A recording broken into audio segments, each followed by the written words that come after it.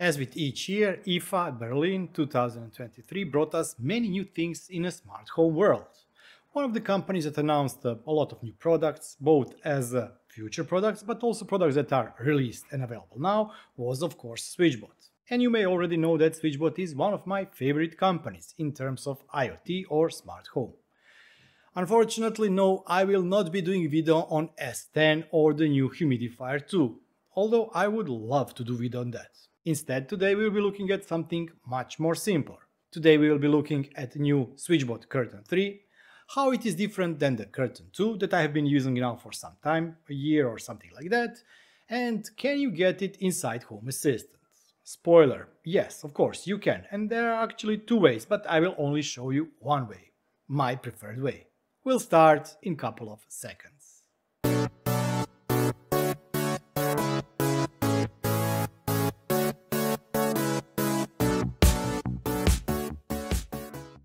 Here is a challenge for both me and you as a viewer.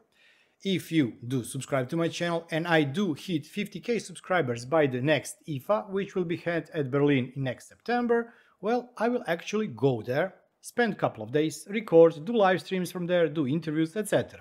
So, challenge for you, get me to 50k, and challenge for me, go to IFA Berlin. But let's get back to the topic. I already mentioned I do have SwitchBot Curtain 2. I've installed it around a year ago, and so far I have been really satisfied on how it is working. Actually, my daughter, because this is in her room. We've mostly been using remote to control it. That way you can have on and off or open or close button that allows you to quickly open or close the curtain. But also I have it configured and working inside my Home Assistant, because yes, this is a Bluetooth device. And by using Bluetooth proxies, and I do have a couple of Bluetooth proxies in my apartment, I'm able to control and see the state of this curtain inside Home Assistant. As I mentioned, it has been working really great for the last year or something like that. The version I'm using is Curtain 2 Rod, and the curtain bot moves along the rail and pushes and pulls the curtains. And yes, I also have one additional thing, and that is the solar panel. That means also that the first time I unbox the device, I charge it with the USB cable that is provided, and after that it has been working more or less off of the solar panel. Actually, I have never ever, even in the winter, seen the battery drop below the 88 or 89%, which is really awesome. But let's get back to Curtain 3. What are the differences? Is it any better? And if you already have Curtain 2, should you upgrade to Curtain 3? Well, actually the answer to that is not that simple. If, for example, you are annoyed by the sound or decibels coming from your curtain bot, and yes, you can hear the Curtain 2 working, Curtain 3 may be upgrade for you. It does have quiet or whisper mode.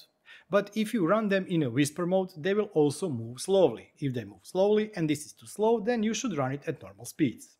For me, actually, the noise level is not that big issue, but for you, this may be game changer.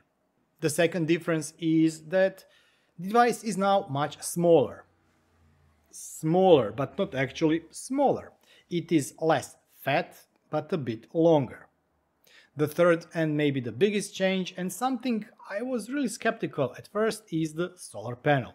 While you still have to buy separate solar panel, this one now has a longer stick or whatever this is called that you can actually use to attach the solar panel to the Curtain 3. Why this is helpful? For example, if you install your curtain up on the top above your window, then there is no direct sunlight to the curtain bot itself. And by enabling you to lower the panel but also tilt it, change the height or dimension of this rod, you can play with it so that it is always in the sunlight and b that it is not obstructed or hitting either wall or the windows. One additional thing that this bot has that the previous bot didn't have is strength. Yes, the previous Curtain 2 works for me great, but I have very thin and not that heavy blinds. In terms of the weight that this curtain bot can move, I think that it is up to 16 kilograms. And 16 kilograms, well, that's a lot. What else is there besides that it can pull much higher weight, that it can operate in much quieter mode, that it has a new panel? Actually, this Curtain 3 bot is now Matter compatible. This opens up a whole new dimension, but I'm not that keen on Matter currently. SwitchBot Hub 2, which I'm using and I have set up in my home, I do have Matter enabled, but this is a beta support. Also in Home Assistant, one of the instances I'm using to record and test everything, I also have Matter enabled. But until both Home Assistant instance, SwitchBot instance get out of beta, we have support for more devices, and some things change and improve, I will not be talking on my channel about the Matter. There are already a lot of channels that are pushing it, while I myself think that it is still too early to push and talk about Matter devices. I'm very keen about the standard, but let's wait a bit and have more robust and more working environment. While I myself have never used routines on SwitchBot for anything, yes, if you decide to go with nothing else but the SwitchBot app and use their ecosystems, yes, you can set up even to open or closed blinds depending on the sunlight. My SwitchBot Curtain 3 has been paired with the Apple ecosystem via the Matter standard, and I also paired it with the Amazon devices. Let's talk about installation. I already mentioned there are two versions. There is a CurtainBot 3 ROD and the URail version. I got URail. The URail was pre-installed already, and the installation process of the SwitchBot Curtain 3 was almost very quick. If my rail would be of the required dimensions, I think that I would have it installed, well, in just a couple of seconds. But in my case, since the rail was small, I had to replace the wheels. Replacing of the wheels on the curtain is very simple. You can either use the tool or you can use your fingers and pull out the older ones, whatever dimension that was, and install the newer ones. The tool does help and makes this process very quickly. In the box you will receive a box with two different sizes of the wheels. They are all smaller than the ones that have been pre-installed on the CurtainBot itself. After the wheels were changed, it just took a couple of seconds to insert, twist, insert the other side, twist and connect, and voila, that's it. After the Curtain 3 was installed, it's time to add it to the SwitchBot app. This process is also very fast. You press and hold the button on the back side, the logo has to be inwards or towards you or towards the room, and the button is located on the other side towards the window. You press it, hold it for a couple of seconds, and it will start the pairing process with the phone and the SwitchBot app that is installed on the phone. After it is installed, it will pull the latest version of the firmware, and then will ask you if this is a single installation or if it's a double curtain installation. Since this was double curtain installation, it asked me to install and add in the app the second Curtain 3 bot, which I did. Once again, the firmware was updated, and then came the calibration process. Calibration process is actually bots figuring out where the stop and where the start of opening and closing of the curtains begins or ends. Before that, I also installed two magnets. This was the second problem for me, because unfortunately, due to the size of my rails, which are very thin, I was unable to glue the magnets on top of the rails. I had to glue them up on the ceiling, and I hope that they will last there. And after calibration, this was it. I now had one pair of the curtains that I can control with the SwitchBot app and also via the Alexa, but also after I enabled Matter beta support on a SwitchBot Hub 2, I was able to add it to my HomeKit or iOS ecosystem from Apple. But let's talk about support inside Home Assistant for SwitchBot Curtain 3. Does it actually support it? Well, kinda. One way to add it is by enabling Matter support in Home Assistant.